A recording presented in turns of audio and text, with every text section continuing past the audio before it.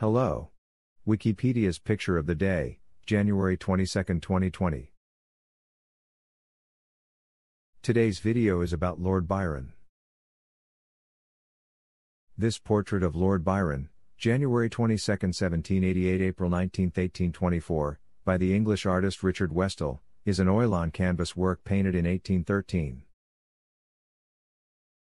Byron was an English poet, peer, and politician who became a revolutionary in the Greek War of Independence.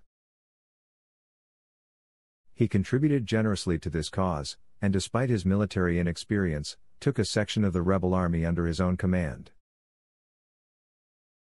He fell ill while planning an attack on the Turkish-held fortress of Lepanto, rallied a little, developed a fever, and died a few weeks later. This is one of a number of portraits of Byron painted by Richard Westall, who also painted Horatio Nelson, John Milton, and other well-known figures, as well as landscapes in watercolour and book illustrations. This picture hangs in the National Portrait Gallery, London. Thanks for watching. And don't forget to like, comment, and share.